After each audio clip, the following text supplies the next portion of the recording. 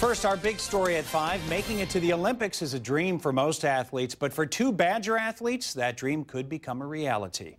NBC 15's Hannah Flood introduces us to these two impressive athletes and Team USA hopefuls. These Badger student athletes have a shot at the ultimate title, Olympian. For anyone that can call themselves that, it lasts for a lifetime. They can't take that away from you. Kelsey Card, who throws shot put and discus, and Zach Zymek, a decathlon athlete, are less than 1 month away from the U.S. Olympic trials. And it's another meet. It just has a different name to it. Both of them scored well in Oregon last weekend at the NCAA championship. It's like a nice little warm-up, I'd say.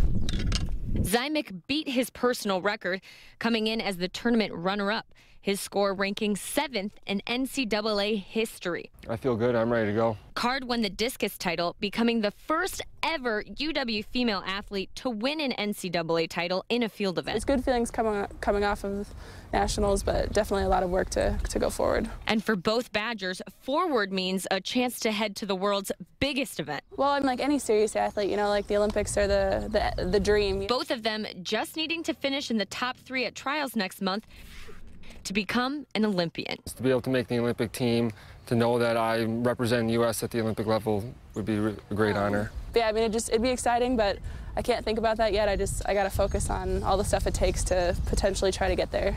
They say that focus is the key to the gold.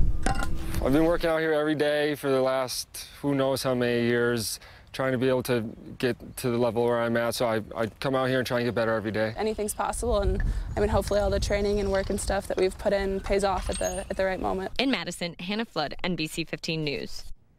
Kelsey Card and Zach Zymek will head back out to Oregon for the trials on July 1st, so we wish you both the best of luck.